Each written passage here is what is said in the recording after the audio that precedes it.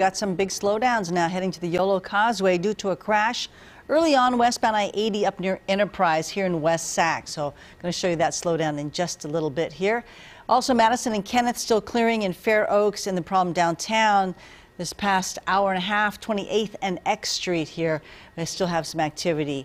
All right, let's take a look at that West Sacramento commute for I-80 travels. Look at that. That's just near Reed. Again, due to the West Sacramento accident westbound near Enterprise. So you're barely moving right now. So you may want to give yourself extra time because 50 is clogged as well as they join into the Yolo Causeway area.